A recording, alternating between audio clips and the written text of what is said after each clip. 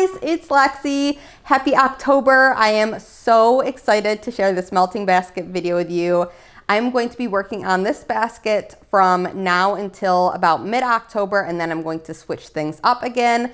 And I have had this melting basket pulled for months now. I've just been building anticipation on melting these things, and I'm really excited because not only is this basket going to be really fun, and I think the theme's really cute, but it's also going to be really helpful because I am encouraging myself and kind of forcing myself here to continue to work on wax melts that are older and should be used up first. So the theme for this month, or the first half of October, is going to be vintage Halloween. So everything that you see in this basket are Halloween themed melts that are over a year old or almost a year old, things that I really need to put an emphasis on working on first. So this has kind of been an ongoing trend that you've seen in a lot of my videos lately. I really try to make myself work on older stuff first, get it out of my collection, but I really do have high hopes because most of the vendors that I'm including in here have pretty good lasting power and shelf life, so I really shouldn't have any issues.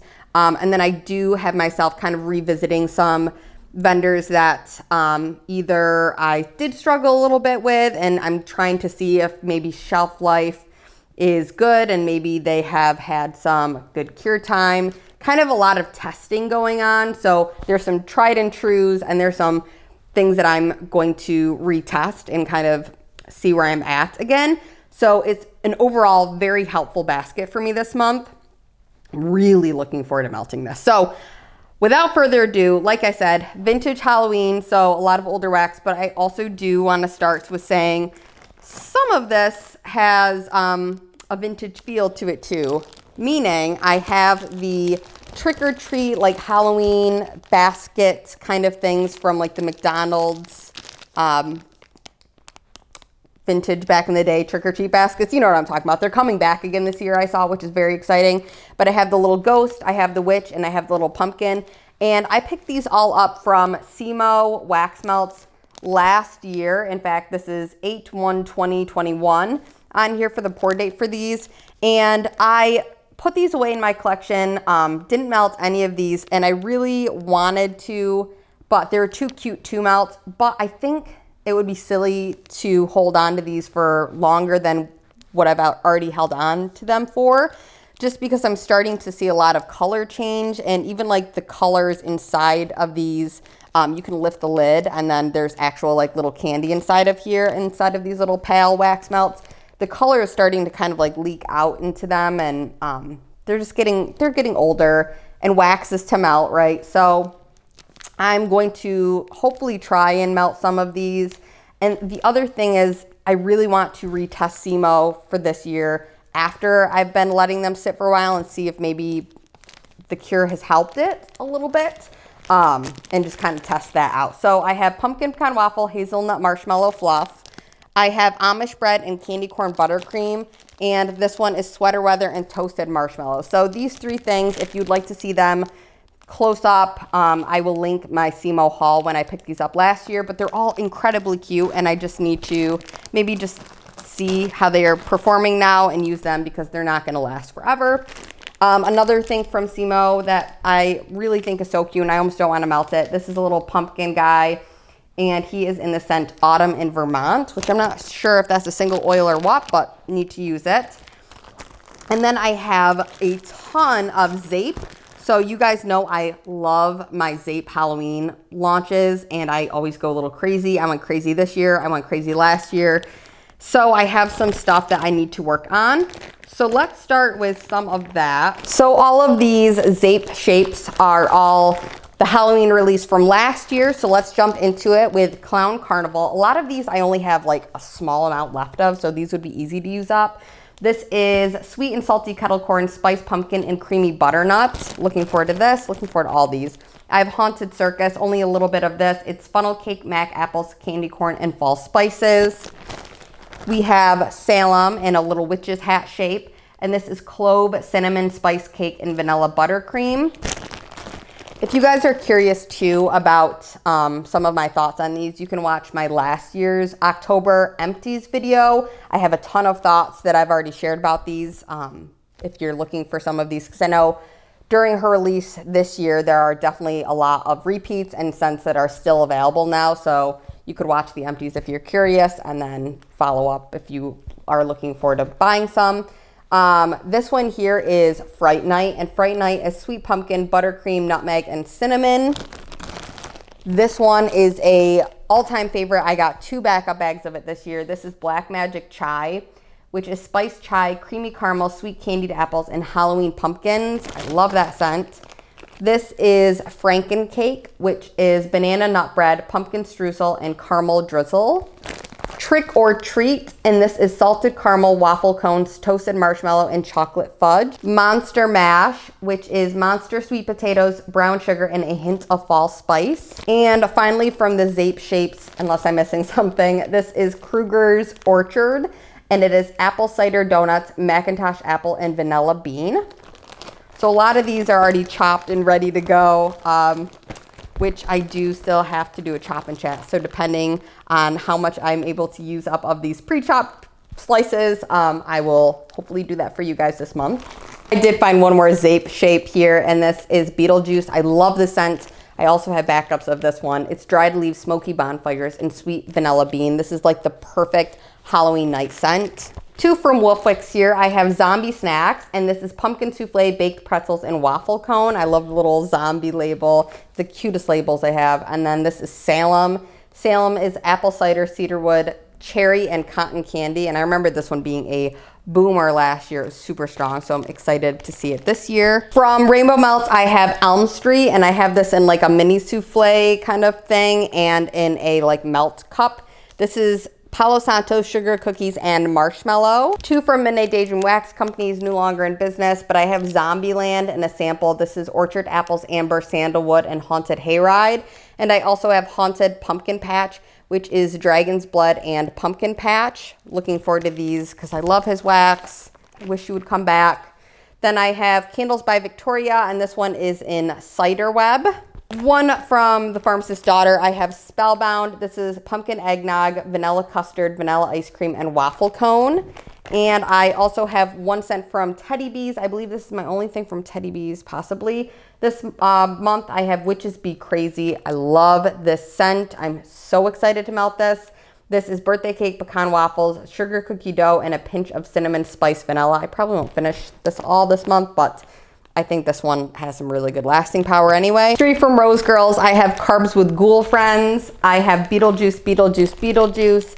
And I have Espresso, Dunk My Donut, Cup of Cake, and Vanilla Bean Noel. I have 3 scents here from L3 Waxy Wonders. I have Season of the Witch, which I believe is an apples and leaves blend from her, mixed with cranberry sweater weather in a loaf. I also have Today's October 3rd, which is Palo Santo Toasted Marlow Sugar Cookie Royale. Looking forward to that. And this one is Season of the Witch just by itself, which, like I said, apple and leaves blend. 3 things from Scentsy. I have Halloween Town, I'd like to work on. Ghostly Greetings, I'd like to work on a little bit of this. And Scary Good, I'd also like to work on a little bit of this. I found 4 more scent shots from Midnight Daydream. I have Extraterrestrial, which is Alien, and Intrigue, which is, Intrigue is like one of my all-time favorite scents from Harrison. It is a dupe for some type of cologne. I can't remember the name of it. I'll leave it if I can remember. Plus Alien, which is the perfume that I wear, and this is an amazing blend. I have Haunted Mansion, which is ghostly vanilla with woodsy undertones. This is supposed to be like the scent when you go into the Haunted Mansion at Disney. I love it. It's spot on. Then this one is Mulberry Eve, which is mulberry and All Hallows Eve.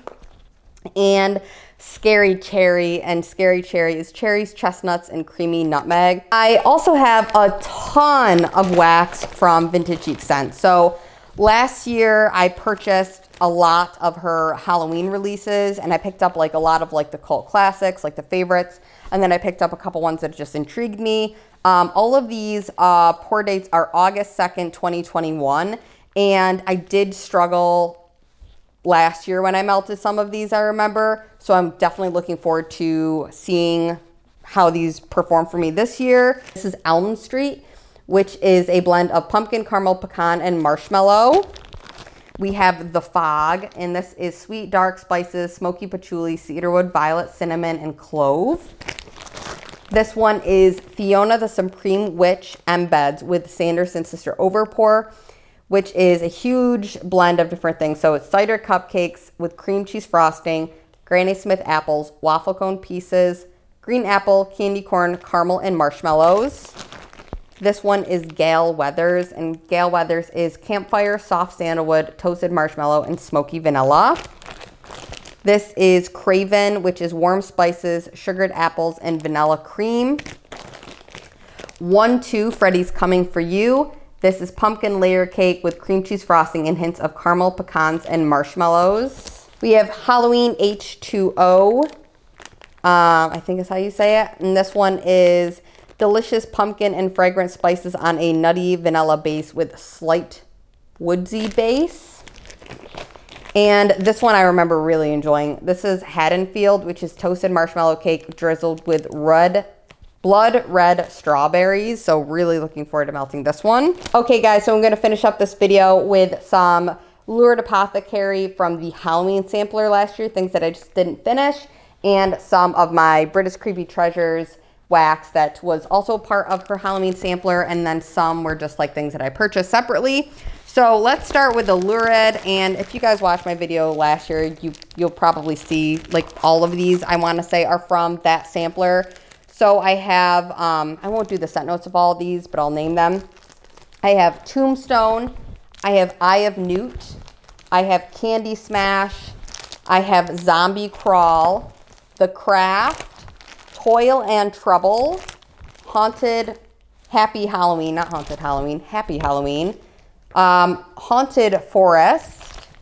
This is Blood Bag and As a Bug. And if you guys are interested in the scent notes of all of those, then I'll definitely leave a link to the video where I did haul these and do first sniff impressions. A lot of these I have already melted bits and pieces of, but didn't get around to finishing. So I'm either going to melt some more, see where the performance is at, either gift these to like my sister or my mom, or if I really enjoy them, finish them up. But I have quite a bit left to use up from that sampler, and it's a year old now. Oh, and I forgot, Smashing Pumpkins is the last one from that sampler. So on to my Britas. I will probably give you guys the scent notes because a lot of these weren't part of that sampler. So this is the Witch of Hampton, which is peach nectar and sweet pumpkin. This is Ohio State Reformery, which is cinnamon glazed baklava, hot apple pie, funnel cake, and vanilla ice cream. Area 51 is Absinthe, Mac Apple, and Fizzy Pop, and I love the little shapes on this, like the poison bottles. It's really cute. This one is The Boy in the Bathtub, which is blueberry, blue sugar, yellow cake, and toasted marshmallow, and this has got like a little hocus pocus cauldron shape. I have Dead Children's Playground, which is Fruity Pebbles, Bite Me, and Sweet and Creamy.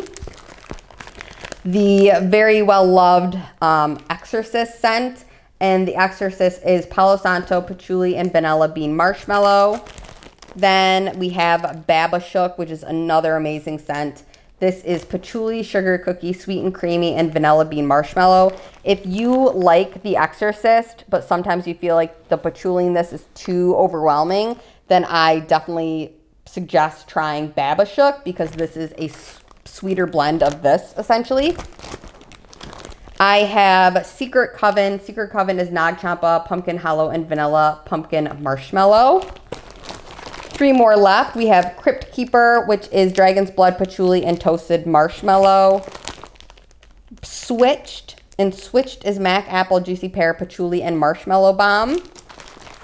And Annabelle is Monster Delight, Nag Champa, and Roasted Pine Cones. So really looking forward to all of the patchouli this month, and just looking forward to putting a good dent in some of these things that really need to be used up. I also am going to have an incredibly busy month for wedding photography. We've got like 3 weddings every weekend, like elopements and weddings. It's just absolutely insane in upstate New York. People go crazy for like the fall foliage here because it turns and it is vibrant and beautiful. So everybody kind of packs like wanting photos into like a very short time frame for us. So I literally have very low expectations to like how much I'll be able to accomplish this month, honestly. but I want to set the base here because these are the things that I need to try to work on first. So that's the whole idea this month, Vintage Halloween. Just really looking forward to it. If you guys are doing a fun theme for October, please let me know in the comments below. And I'm excited to share my thoughts when I finish all these, or hopefully use up a lot. And I'll talk to you guys soon. Bye, guys.